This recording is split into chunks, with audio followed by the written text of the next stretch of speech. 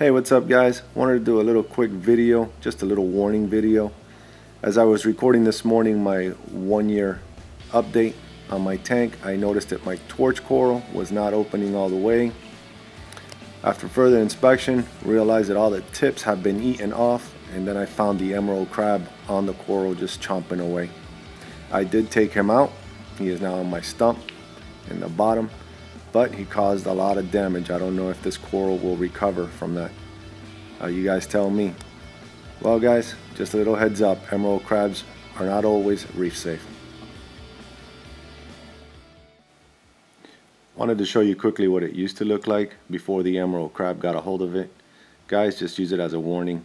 They're not always reef safe. Alright guys, take care.